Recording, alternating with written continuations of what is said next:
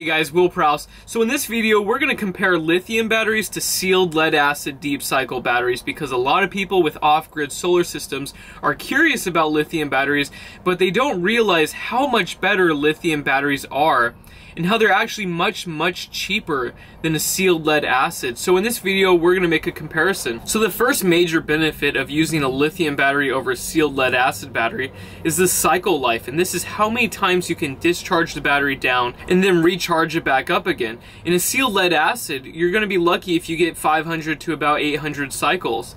In a lithium battery, you can go from 5,000 to about 8,000 cycles. This is insane. For this one reason alone, it makes lithium way cheaper than sealed lead acid batteries. Also, keep in mind that sealed lead acid batteries, when you discharge them too much, it damages them, and then you have a lower cycle life. With lithium batteries, it does occur, but it's not as much. For this reason, you can discharge a lithium battery 100%.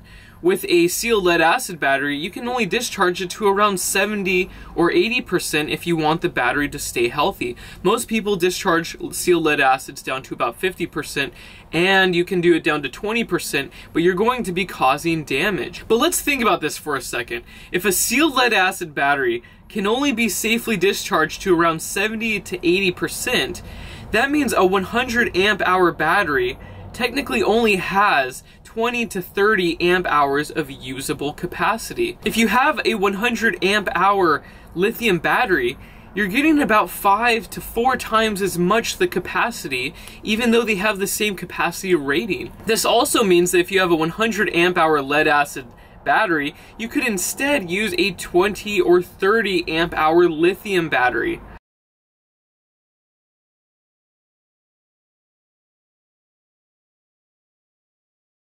Another benefit is the efficiency. When you put electricity into a sealed lead acid battery and then you take it out, you lose about 10 to 15%. If the sealed lead acid battery is old or damaged, you're going to have a larger loss. But in lithium batteries, you get around 99% efficiency. So when you put electricity in and you take it out, you are getting 99% back compared to sealed lead acids where you're getting about 85 to 90% back. In a solar system, this is huge. The next benefit is going to be weight. They are much lighter. Lithium batteries are around 30% the weight of a comparable sealed lead acid battery. Also, the form factor is much smaller. For a comparable size lithium battery, it's around 70% of the size of a comparable sealed lead acid. And when you actually use the battery, a lithium battery will outperform a sealed lead acid because the voltage stays constant. In a sealed lead acid battery, as you lower in capacity, the voltage drops quite a bit. In a lithium battery, the voltage stays constant until it is completely dead. And so if you're running a large load, it is very important to have this because you lose performance when you're running with lower voltages, such as in a sealed lead acid battery. The next benefit is going to be the discharge rate. So if you have a sealed lead acid battery, they're not made for high amperage applications or large loads. So what you do is that you put a lot of sealed lead acids into parallel, and then you increase the potential amperage, and then you can power large loads. In lithium batteries, you don't really have this problem. All lithium batteries give off way more amps a lot easier than a sealed lead acid. This makes it a lot easier to power large loads with smaller batteries. So lithium batteries are simply better for the environment for multiple reasons. The main benefit is that lithium batteries can be recycled and they require less materials from the earth. A lot of the compounds that we use for lead acid batteries are very noxious and you can't recycle them as easily. Also, lithium batteries require virtually zero maintenance and there is no chance that they will give off any kind of gases. A sealed lead acid battery will not give off any gases, but if used improperly, the little valve on them can give off gases, but then it will permanently damage it. With a lithium battery, you simply install it and forget about it. Lithium batteries is that they are simpler to use and you cannot damage them as easily.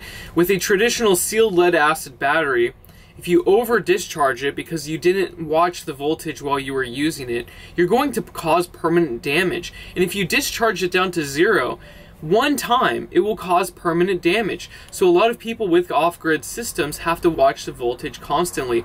Compare this to a lithium battery that has a what's called BMS, a battery management system of some form or another. And what this does is it cuts off power if the battery is too low in capacity.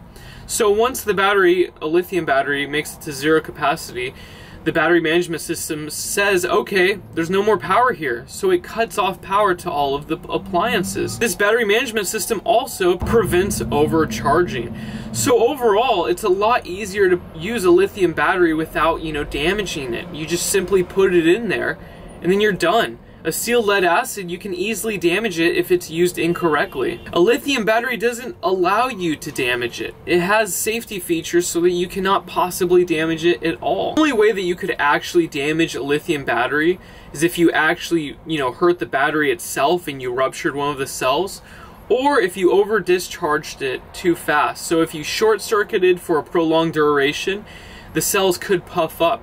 But for most applications, if you have a fuse on that battery, or if you have a battery management system that has a circuit breaker installed, you don't have to worry about this. So typically this is a non-issue. So to sum it up, the battery will be smaller, it will be lighter, you'll have higher discharge capabilities for the size of battery, you will have a much higher cycle life, around 6 to 10 times as much. You will be able to sustain higher voltages while discharging, which will mean higher performance for all appliances attached to the battery. It is safer for the environment, it is easier to use, there is less chance of you hurting the battery, and the cost is much lower. But why are people not buying lithium batteries? The reason why, and why most people buy AGM sealed deep cycle batteries, is that they're about roughly half the cost for the same amp hour battery. But in this video, I'm going to tell you right now that if you buy a smaller lithium battery, it is better than a larger AGM sealed battery because of the depth of discharge. So this one factor alone should make you want to buy lithium batteries no matter what. Because a sealed lead acid, you can only discharge to 70 to 80%.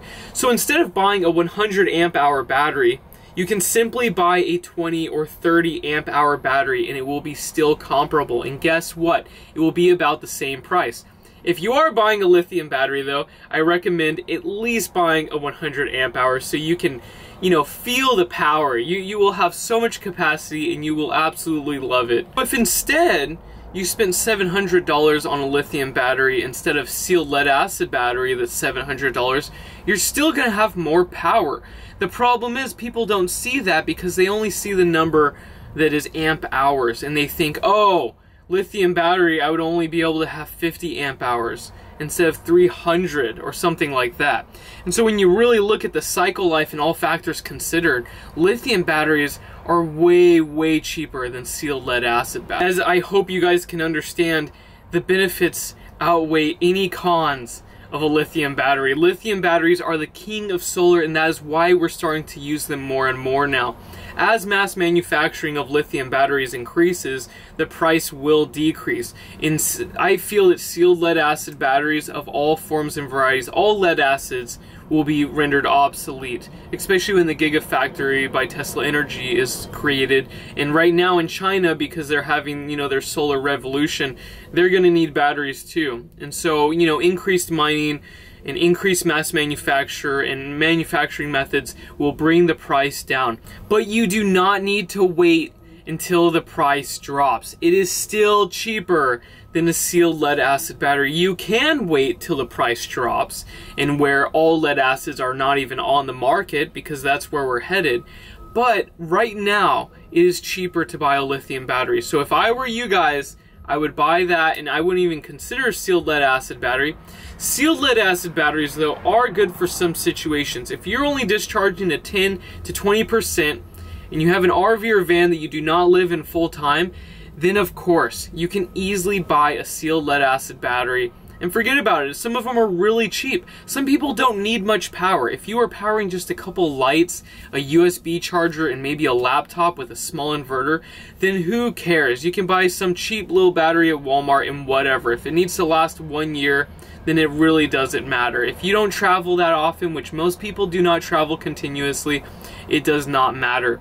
But if you do rely on your lithium battery in your solar system, such as I do, full time for electricity, then a lithium battery makes sense for multiple reasons. So I'm going to post some links in the description below where you can read more about this stuff. I hope this gets you guys an idea of why lithium is so much better, so much cheaper, so much more efficient, so much better for the environment. And thank you so much for watching. I'm also working on a new solar system book, and it will go over design aspects that are very straightforward in a sequential order so that anybody can design and build their own off-grid solar system. And I looked up some of the other books and they were horrible.